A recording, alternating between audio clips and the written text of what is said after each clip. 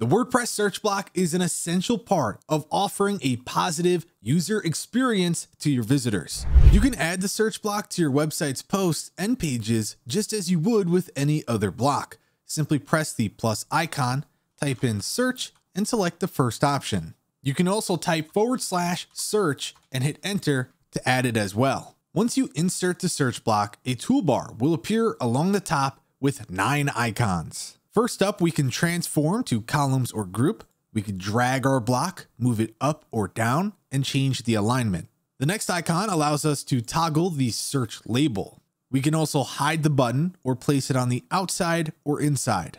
We can replace the text in the button simply with an icon. And the 3 icons at the end are for more options, including copy, duplicate, insert before and after, move to, add to reusable blocks, group, and remove block. We can also access the block settings by pressing the cog icon at the top right. The first section is display settings. Here you can adjust the width percentage of the search block from 25 to 50, 75, and 100%. Or if you'd like, you can enter your own custom value. The second option is advanced. When you click to expand this panel, you can add custom CSS. As you can see, the search block is pretty straightforward and easy to use. However, you'll want to be strategic about where you place the block. For example, it often makes sense to insert search bars at the top or on the sides of pages. Also, make sure this feature is not buried or hidden. You may even want to add one to the top as well as the bottom of the page so your visitors have the option of using it before or after they're done browsing the page they're on.